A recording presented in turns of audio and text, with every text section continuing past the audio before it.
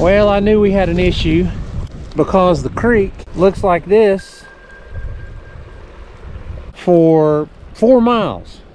Then I get down here where my poly wire goes across my river where I need to wade it, and it's deep. This is the time of year where the beavers decide they're going to get aggressive.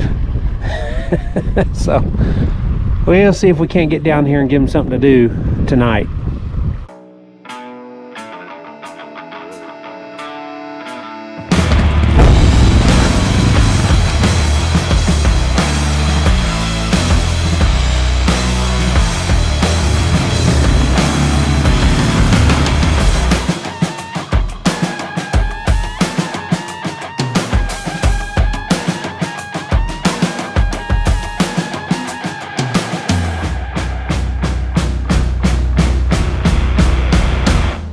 Hey, good morning. I'm sitting here looking at the temperature, and this is southern Oklahoma. 7 degrees is a little cold. You notice I'm not on my four-wheeler. We have a change. You know, I've always made fun of those people in the north that have to have those driving gloves. The steering wheel's cold. I waited till this afternoon until it was a little bit warmer. It was single digits again this morning, and I had to come down and try to get them to move. They just weren't interested. They don't mind being in here because they've got some feed still in here.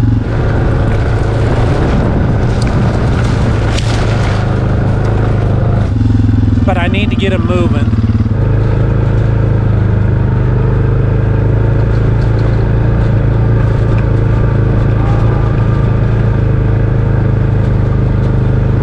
Pop, what's up?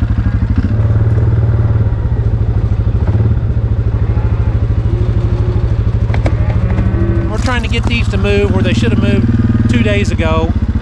Well, so it's looking like some of them maybe were doing without water a little bit. They smelled it and kind of piled over here against it, and then they're drinking like crazy, which they had water. I don't know what the deal was. I'm just going to go ahead and let them drink for just a minute here and see if then I can't get them. Once they kind of get settled on the water, I can get them moving. Well, it's about time to put the goats in. Come on, ladies. Woo! Here, got it. Here, got it.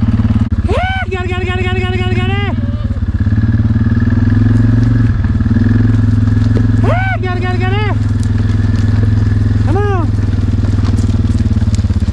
What do you say, ladies? I think I'm gonna go ahead and start taking them down here towards where we're gonna put them in. Let them get used to it. Got it.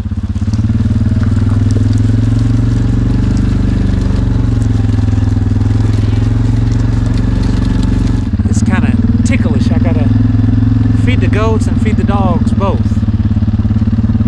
Which one do you think I should feed first to prevent a bucket from getting tipped over? Got it.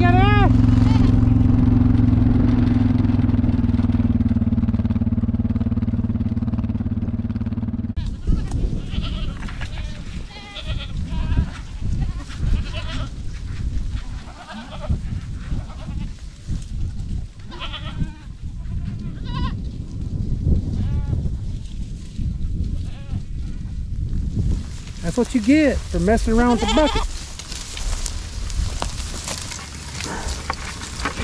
You do this, man. You gotta get your head out now. There you go. Now you gotta get your leg out. Hey, give her a chance to get out of the way. Hey, quit that.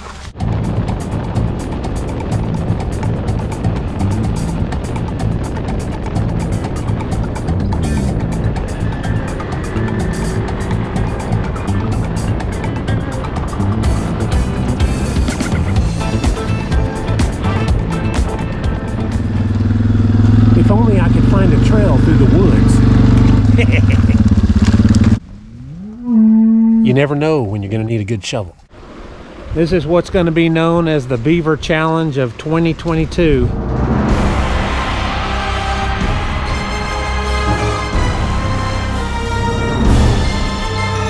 It looks to me like this is going to be the best area to knock it down. It'll be the quickest and easiest. Okay, well, guess let's get going on it.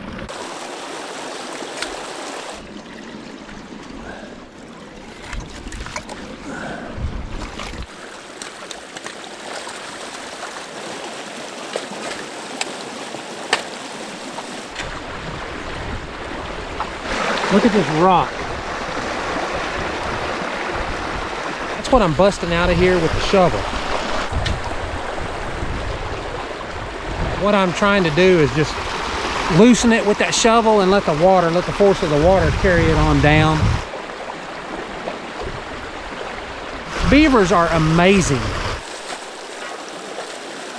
This stuff right here, they either selected this spot because there was already some rock here, or they somehow, you know, fan that stuff in here. I don't think they carried them one at a time, but maybe they did. I'm gonna keep busting this up and get as much depth as I can right here. I'll probably just let it flow for tonight. Sometimes I'll make a second one in a different spot just to make it more difficult on them. But I'm gonna try this one first because the backside of it is deep, and so it gives me a lot of drop, which turns into a lot of force with the water helping kind of clean this thing out. So, okay, so this is a barbed wire fence that's broke. It looks like it probably had a kink in the wire or something and broke, but I'm fixing to splice it. There's a lot of different ways you can splice it, but this is the way that we've used the most over the years, and it lasts a long time. So if you have barbed wire and you want to do it like this, it works really well. And I know I'm constantly working on fence, but guess what the bulk of your time is spent on? At least the bulk of my time is spent on in the farming and ranching business. Fence. I'm working on that. That's why I'm putting in the 12.5 gauge galvanized, which we've used in Texas for 30 years. And hopefully it's gonna lighten my load a little bit.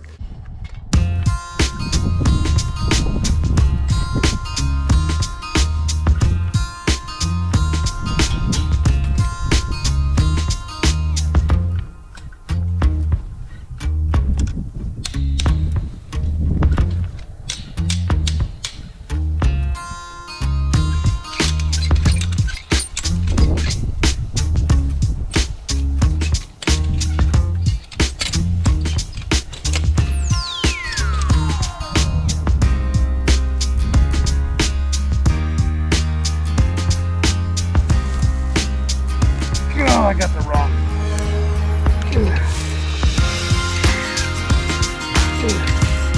Oh, man.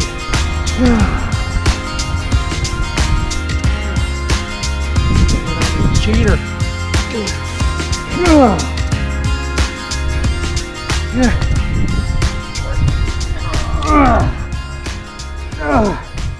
All right. We'll see. I don't think it's going to hold. It is. Now they make a longer one of those crimpers. If you're doing barbed wire, and if you have those not the lead sleeves but the other kind, you don't want these short ones. These short ones I use for the 12.5 gauge, just single wire is what I typically use that for. But those longer ones, you want those because it'll give you a little more oomph when you're trying to crimp it. So I'm back down here at the Beaver Dam to take a look and see if they decided to accept the challenge. They decided to accept it. So we're going to do a little bit more work on it today and set them back again and see if we can't get them to give up. There's where they're going back. That'll be real easy to open up. The way this water flowed down through here, I'm looking to see if there's any arrowheads. They're amazing.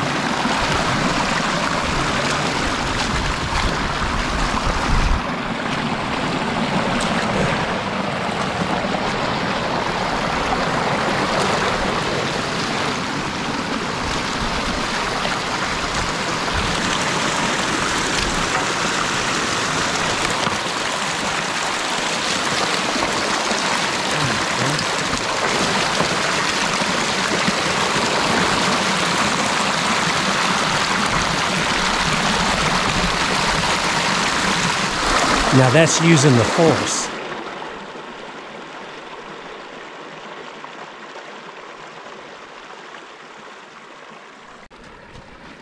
Oh yeah, it's drawn back quite a bit. All right, I love it. We got a lazy beaver.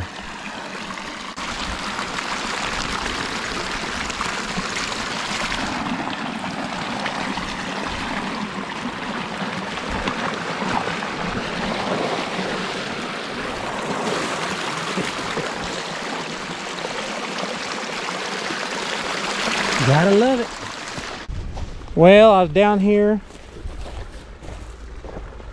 moving cattle and gonna do a last and hopefully final check on the beaver dam here. I'm looking at their beaver trail. I don't know if you can see it or not. You can kind of see where the dirt is a different color and it goes like that, then goes on out to the deeper water. But you can see how shallow we've drained this. It's come down. If you look at that bank over there, it's dropped a couple of feet.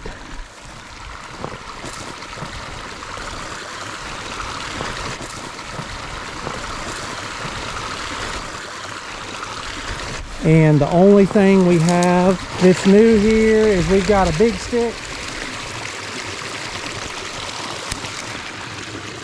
Oh yeah. These twigs right here might be new. I don't know. We're gonna float them on down. All I have to say is I won.